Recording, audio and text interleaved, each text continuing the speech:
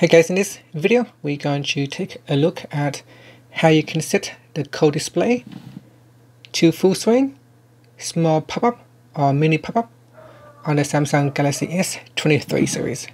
First, tap on the home button to return back to the home screen. From the home screen, open up the phone app.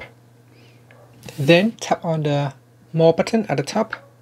From the pop-up menu, tap on Settings.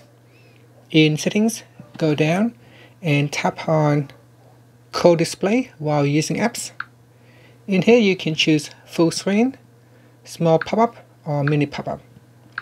And that's it. Select one of the options and then tap on the back key to go back to your phone app, or tap on the home button to go back to the home screen. Okay, here is a demo of the mini pop-up and small pop-up. So you can see when it is in a pop-up, you can move them around the screen. With the mini pop-up, you cannot move them around the screen. And finally, the full screen.